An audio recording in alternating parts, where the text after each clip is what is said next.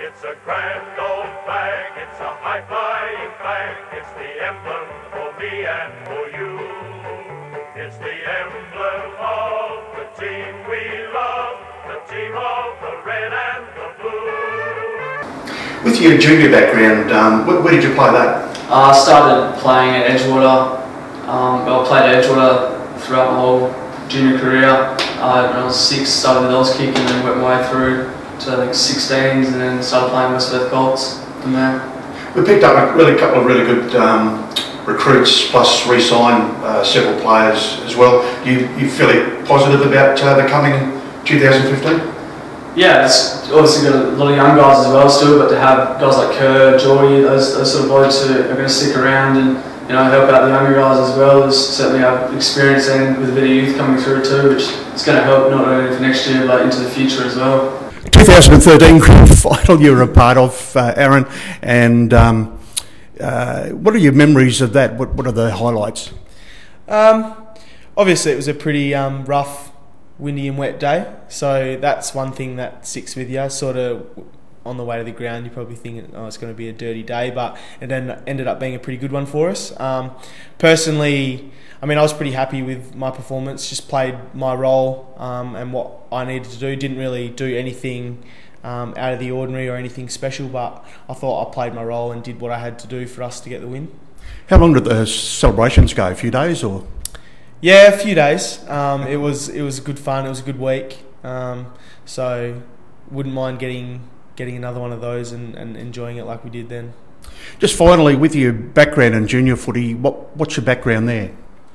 I played juniors at Kingsley, played up until under 15s I think, and then played under 16s development squad here, and from then played Colts, and haven't really looked back since. So it's been a pretty lucky and a pretty good ride up until this point, but there's still plenty of footy left.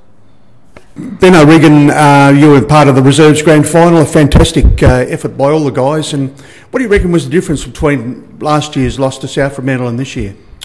Yeah, thanks very much. I think it probably came down to a couple of things. More or less, our want to win, I thought was a lot more this year than the year before, and I think even just a couple of blokes that obviously went through. I think we had about 18 guys or something like that who played in the grand final before that or something, and then played again. So just having that sort of leadership and that, they've been in that position before, I think that really held us in good stead.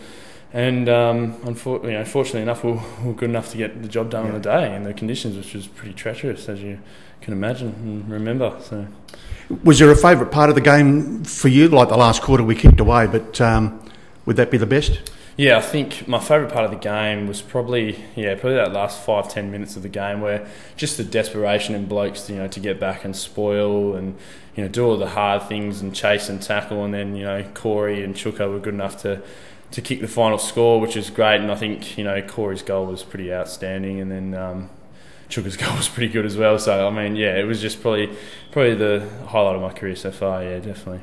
So. And where did you play your junior footy?